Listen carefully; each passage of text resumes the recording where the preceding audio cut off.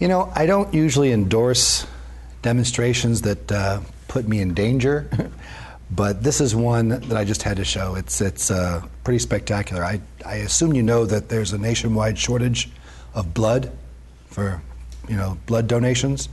And the Red Cross is always looking for ways to get people to donate blood that's not as scary as a needle. And this is a new experimental solution they're coming up with. It's called nitrogen trihydride. It's rather spectacular because all you have to do is, it's an experimental stage right now, but I've been told, is just soak your skin in some extremity, a foot, a hand, in the solution, and it really doesn't hurt that much at all, and it opens up the pores in your skin, okay? And, there we go. And once it does that, it gets in there and starts to loosen the capillaries, and the idea is that they could just kind of shake the blood right through the skin. I know it sounds kind of disturbing, but some people would prefer that over a needle. And there, you see that? Those pores just kind of opening up there. I'm dripping here. Let me show you what I'm talking about here. You can just literally just kind of shake blood right out of your hand like that. Okay, that was just a bunch of baloney. It is nitrogen trihydride, but that's more commonly known as ammonia. And no, that's not my blood on the page right there. It's simply a nice little indication of an acid-base indicator.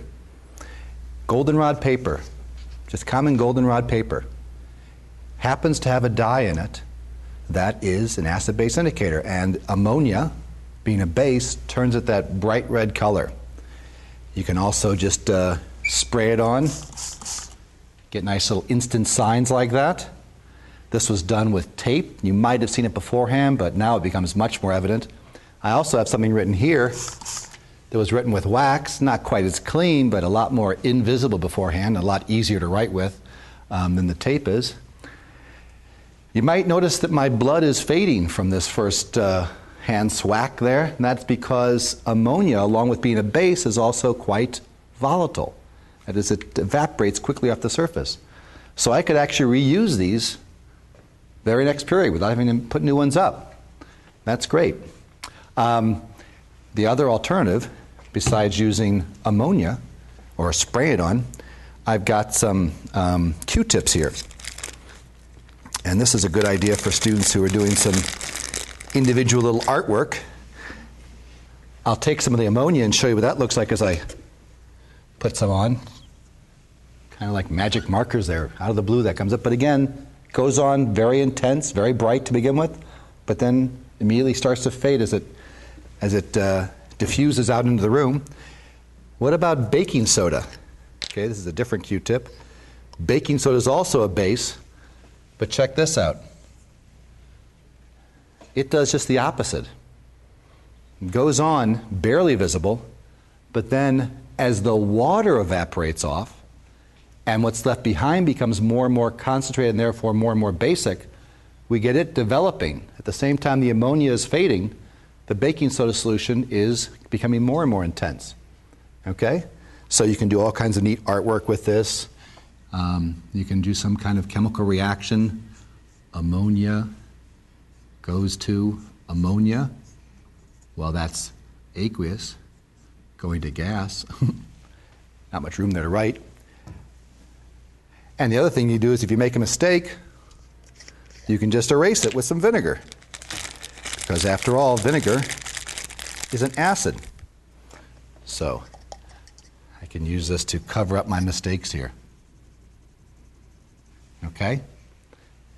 Now, that's all well and good, but I've got one more demonstration to show you here. Oh, this got a little bit splatter, but that'll be okay. For this one, I'm going to be using concentrated ammonia. Before that, this here was just household ammonia. In fact, it was even diluted household ammonia, diluted with some water. So not that smelly at all. A little bit, but not much. This is concentrated ammonia. This is very potent. When we open this up, it's going to produce enough fumes. You're going to want to turn on the fume hood. But before you do, I've got a message, excuse me, I've got a message written on this sign, and I know you can't see it, even though it's written in tape, because it's written on this side of it. And I've got a box regular Tupperware box, snap-on lid, but I've got a hole right here, and I made that by taking a test tube, that size, heating a Bunsen burner, and pressing it against there to make a nice, even circular hole. And we're going to not spray this. This never gets wet. Instead, we're going to put it over this ammonia and see what the fumes do. Okay? So now we can go ahead and turn on the vent there.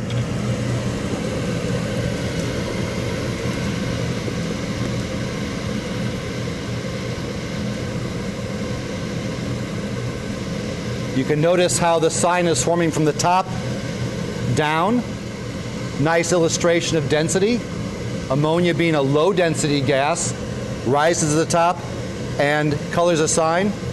You also notice how initially they come out nice and bright, but now they're turning red as the ammonia manages to diffuse out, turn around, and now start to darken the colors themselves. They'll darken the letters themselves. So we got that. I'll put this back on so you can turn the hood off. And whereas you might think, okay, great, you have to make one of those signs each and every period. Nope. This one, just let it air out. In fact, you can even take this off. Let it air out even faster. Okay, and you can see how I made it there with the tape is on the back side. You have to write backwards, of course. But just kind of air that out, and you're ready for the next class. So there are some wonderful illustrations of acid-base indicator. Natural indicator, the goldenrod, it's the same dye that's in turmeric, and it has that same color change.